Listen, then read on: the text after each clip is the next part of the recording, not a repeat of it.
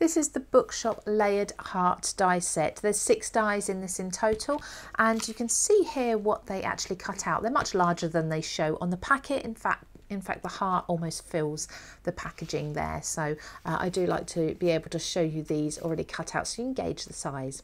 So what we've got with this set is your full heart, your solid heart, but it does have a little bit of a torn edge or distressed edge to it.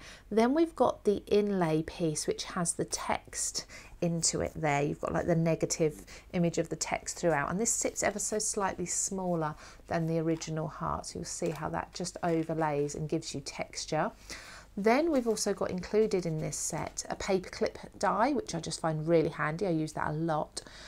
We've got the twine wrap die there as well, which is really fun, just for additional little embellishments. And then we've got 2 dies that will cut you a torn edge or a note paper edge. So one of these will cut out in a perfect rectangle, and one of them will just cut anywhere into your paper without having an edge to it, and you can then tear and distress the edge however you want to. So these are the dies. As you can see, they're all a good size. They'll all go through sort of your A5 die cutting machine there. You can see how those 2 are separate. Now let's just take a look at some examples of these using those. So we've got the heart in the background here, and I've also used that twine around the heart. See, the width fits just beautifully, and you can adjust that however you want to. I've actually just tucked the edges around the heart there just to make it a little bit shorter for what I need.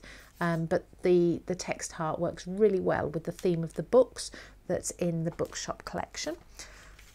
Then we've got just the inlay, because that does cut the outline as well, so you can use that just on its own. So I simply used some nice bold colours. I inked a panel of cardstock with my distress inks, and then I just cut this from white and glued it over the top, ensuring I glued all the pieces down so it looks as if it's kind of been a mask or a stencil instead. So a really nice, fun, contemporary card that's very quick to make.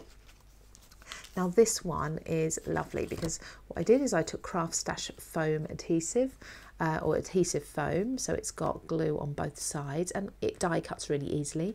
So I die cut my 2 pieces of my heart, and then I also die cut the foam from this top piece and layered that between. So you've really got lots of dimension in there, and you could even do that with 2 or 3 layers of foam if you wanted to.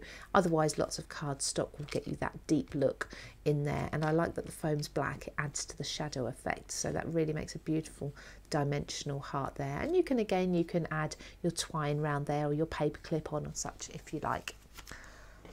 Then lastly, I've just done this heart with the twine again, and all I've done is I've used the same colour cardstock for this, and I've spritzed and I've splattered and I've stamped a little bit, so the texture is maybe a little more subtle on this one, but still equally as beautiful. Now I'm just going to also show you this card here, because here I've used the edge here, which is the note paper edges. So for the back piece, you can see that I've used the rectangle piece, and down the side here I've used the one that cuts in anywhere into your card. And in addition to the twine and the notepad, you've also got this, which I'll just show you here, is that paper clip. There it is in action.